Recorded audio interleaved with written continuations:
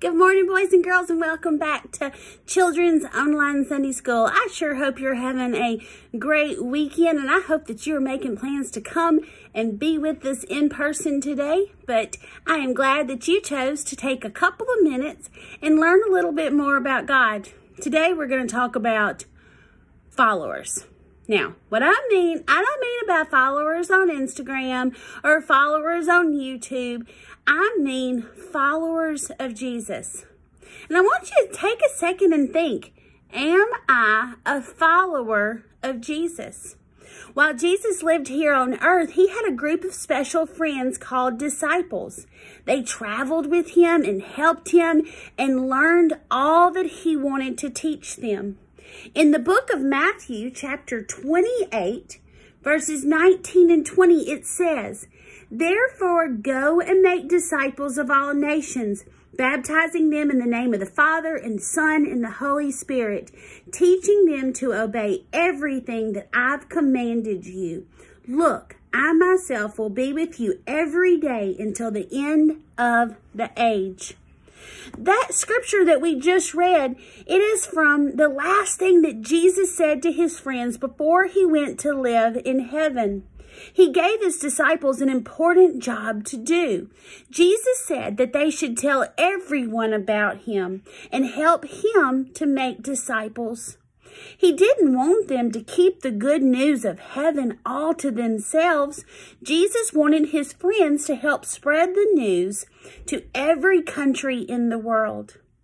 Jesus loves all people everywhere so much that he invites them all to live in heaven with him. He gave the disciples the job of letting people know that they can go to heaven to live forever. Now, if you believe in Jesus, if you are Jesus's forever friend and he lives in your heart, you are a disciple too. You are a follower of Jesus. That means that you have the job of telling other people about him. Everyone you meet deserves to know that Jesus loves them.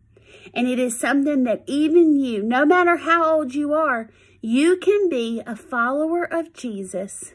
And you can tell others about his great and wonderful news. The news that he came to die on the cross to save them from their sins. That's one of the most amazing things I've ever heard. Is a long, long time ago, Jesus called those that were standing around him while he was here on earth to be disciples. But he called you to be a disciple too, and to be a Jesus follower, and to go and make disciples of everybody that you meet. Everybody, no matter who it is, they need to know that Jesus died for them. So this week, I want you to think about, how can I really live up to that calling that Jesus put on my life? How can I tell others that he died for them? How can I show others that I'm a follower of Jesus? Because if you believe, you're a disciple, just like we read about in our scriptures today. Let's pray, okay? Dear Jesus, thank you so much for making a home for me in heaven. Please remind me to tell people I meet so that they can live there with you too. It's in your name I pray. Amen. So go this week and make disciples of Jesus.